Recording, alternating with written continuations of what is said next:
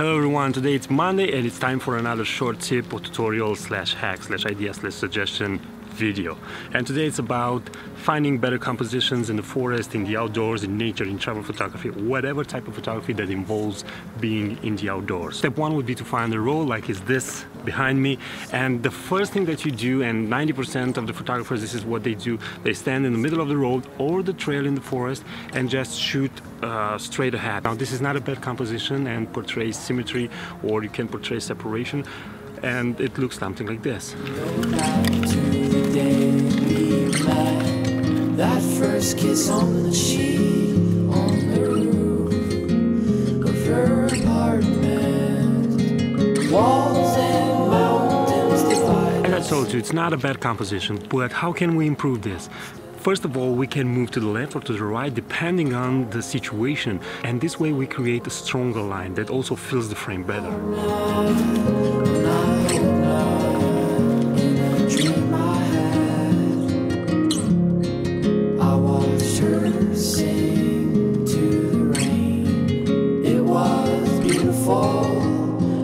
Now, as you can see, the second composition is better. The line is stronger and fills the frame better. But what can we do to further improve this? Is improving the line itself, the actual leading line. And this means finding a line that it's twisted or has the famous S shape or it's zigzagged.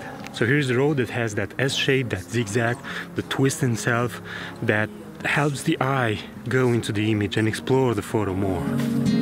Walls and mountains divide us two.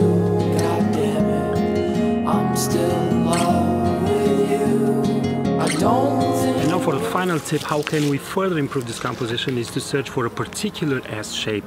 And I like to have a longer first part of the S shape because I think, in my opinion, this helps better lead the eye into the composition.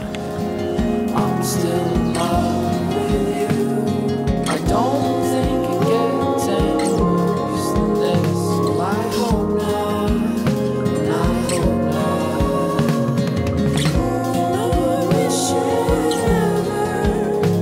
not. So there you have it. It's a small tip, but I think it's very useful, and I think this breaks down the entire mystery that's about trails and roads into the forest and in nature, and how to use S shapes as composition leading lines. I hope you like this video. I hope you'll find it useful. Ask questions, say your opinion, say whatever you want. Just be polite, use the comment section below, and subscribe to this YouTube channel if you're here for the first time. And what else? Until next time, keep on photographing. It's the only way you can get better. Bye bye.